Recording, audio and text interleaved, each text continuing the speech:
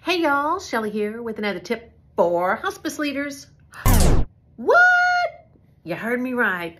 I have had so many requests to do video tips for hospice leaders that I'm going to start doing like probably 1 or 2 videos a week that are just for DONs and administrators at the agency level.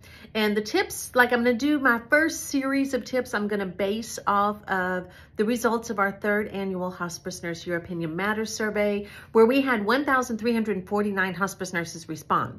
And they are telling us what it is that they need and what we can do to help them. And with that, we identified the top 3 concerns. So we're going to break those down. We're going to break down the concerns and what we can do at the agency level to help our staff. I know a lot of us work for corporations, and there are some things that are just corporate and they have to be done a certain way.